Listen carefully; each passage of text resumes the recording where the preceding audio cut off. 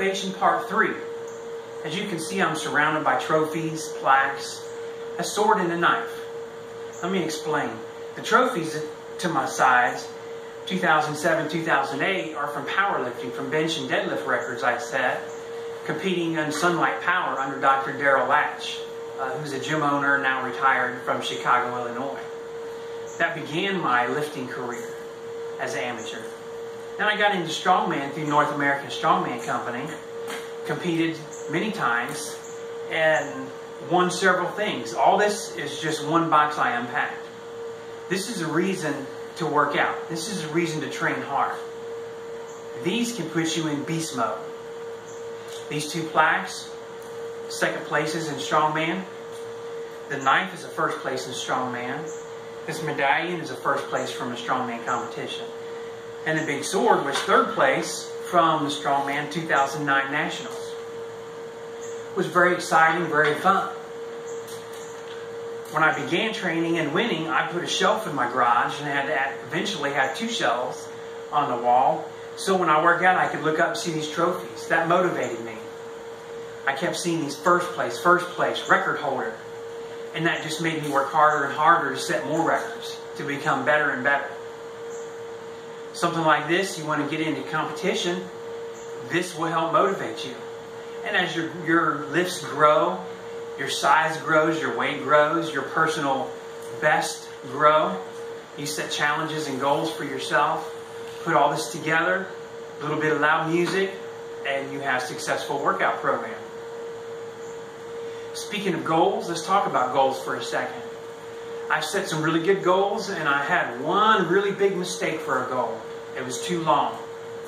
Most of the goals you should set are 3-month goals, maybe 6 months if it's involving nationals, sometimes up to a year. You know, at Strongman, when you compete national, the moment you're done with that national, you're thinking about next year's national and how.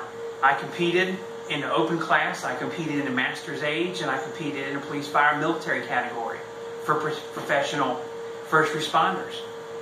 So I was constantly thinking about what was next and then what was down the road and how did I get to next year's nationals. The one mistake that I made, I set a goal when I turned 35. I set a 5-year plan that I wanted to gain 60 pounds, which I thought was reasonable, 12 pounds a year. But 5 years in a row, lifting all natural, that really kind of pushed it. I didn't quite make it. I gained about 42 pounds, not quite 50. Almost reached my goal. But the bad part about that wasn't my weight gain, because I was pretty consistent. I counted protein, I counted carbs, really watched that. What really got me was I wanted to take my bench from 315 to 405. And a 5-year plan to go up 20 pounds a year, that seems reasonable. But 5 years gave me the time to train hard, several months, and then slack off a little bit, take breaks, train hard, take a break. It was too long of a goal. Should have never went that way.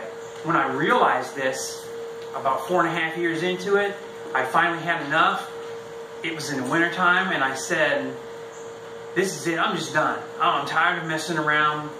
30 days, I'm going to try 405 in a raw bench. And I trained really hard for 3 weeks. My 4th week, I changed my training. I trained more like I was going to compete, which meant that I backed off the heavy weight. I did a couple lighter days. I rested for about 3 days, ate really good. Went to the firehouse with my buddies. Did a good warm-up, told them what I was doing. I said, this is it. We've got to do this today. I'm tired of this 5-year goal. I sat down, bench 405. Great, I had spotters on the side. I said, don't touch it unless it's laying on me. Slowly brought it down, touched the chest, exploded, pushed it up with no trouble at all. The next week I did it again in a different firehouse with a different fire department. 2 weeks in a row I benched 405. My body weight at that time was 208. I lost a little bit, got down to about 202, 203. And that's where I felt really comfortable. I should have set smaller challenges. I should have set smaller goals, shorter term goals. So think about this as you're setting goals, you're beginning, you want to take your workouts to the next level.